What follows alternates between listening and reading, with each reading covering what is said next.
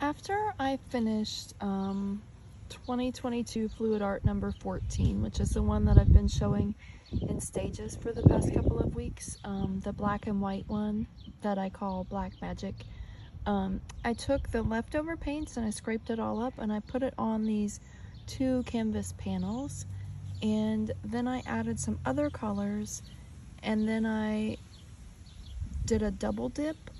That's what Fiona calls whenever she takes 2 canvases or she usually uses MDF boards and she like smashes them together, like drizzles the paint on and smashes them together and pulls them apart, and she usually gets these really beautiful things that look like trees, and sometimes they have other images in them. So I tried that with these paints, and at first it didn't, to me, I didn't like it because it was just all gray, and they're not much to look at, but if you go in close, that's where you can see some of the details. And whenever I go in close and I look at them a little bit more, I see things that I like right here, it looks like 2 people standing there talking to me in that corner. And then they do kind of have a little bit of a tree effect or like an electricity effect. There is a little bit of color in there. That looks like, to me, it could be like a mom hugging her child or something.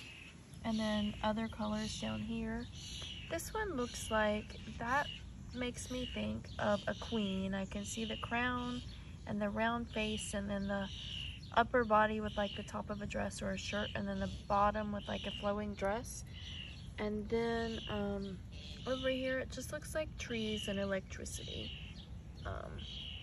Maybe a couple of people there, maybe the shadows of these people that were talking on this side, because they were just smashed together like this and pulled apart from like the top down.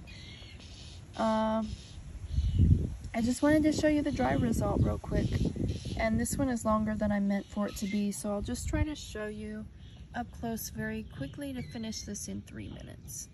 And as I did this, I just realized I haven't shared the creation part, and I think I did record that, so I need to share that first.